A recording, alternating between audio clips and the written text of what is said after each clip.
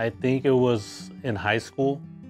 Every summer I would work in the orchards with my cousins, and we'd always be in the middle of cherry harvest, would be training trees, would be thinning trees, would be doing summer pruning, would be harvesting apples, driving tractors, and just to get money, to buy school clothing, get your school ASB.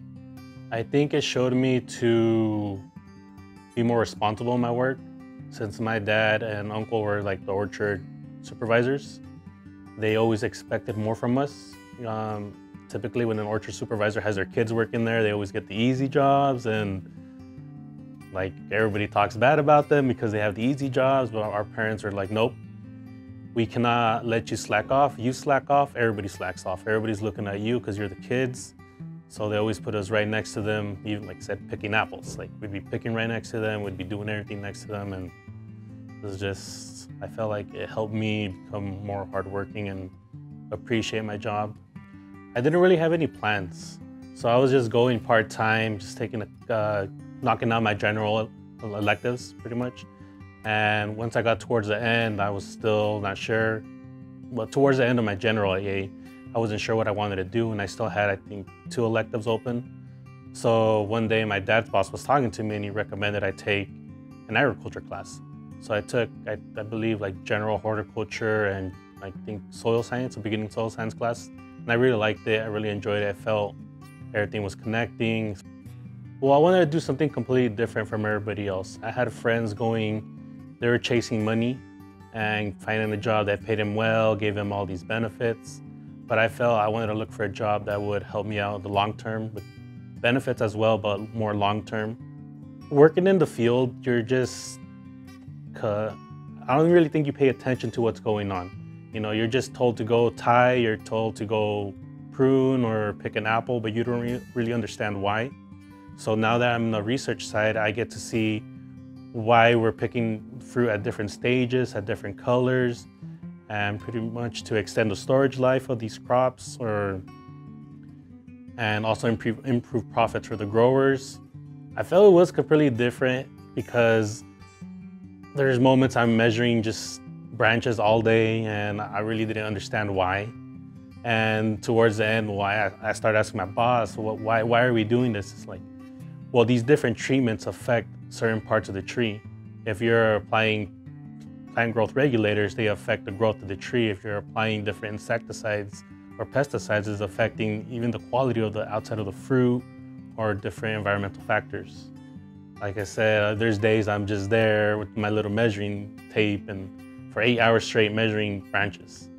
And just to see the effect of our different treatments we're applying and see if there is helping with our end goal. Like, for example, controlling the vigor of the tree, controlling the size of the fruit, also improving color on the fruit, things like that, and how we can approach that using different tools or different chemical sprays that may help in that.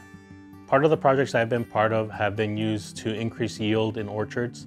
So we come in here and spray artificial pollen, and what I've noticed is it actually does help in areas where there's cold and these flower buds cannot open fully, depending on if they open at the wrong period or there's early frost damage.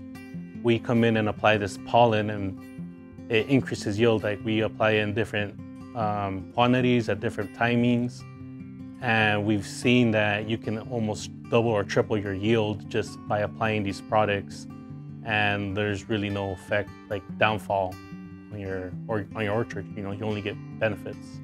Well, I think the main thing was that I have younger siblings, and I wanted to set an example to them.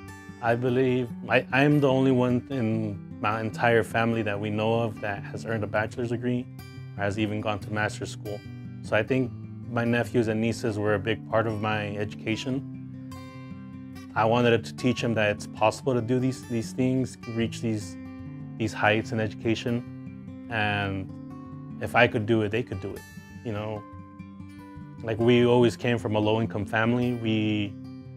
I never had parents to help me out in school, and like I said, if I can do this with very minimal help, anybody can do it. You know, I had to teach myself math. I had to teach myself how to read in English, and these were things that I feel a lot of other people have and I didn't. And pretty much going to show lower income people that anything's possible. You know, I came up from nothing and now I'm at a research position, and that's a big step up, you know, like starting from zero, I'm up here now, and I feel like a lot of people that I talk to, they're really proud of the work I'm doing, even though they don't understand it, but they know that I'm helping out both the university and the growers, and that I'm really passionate about what I do.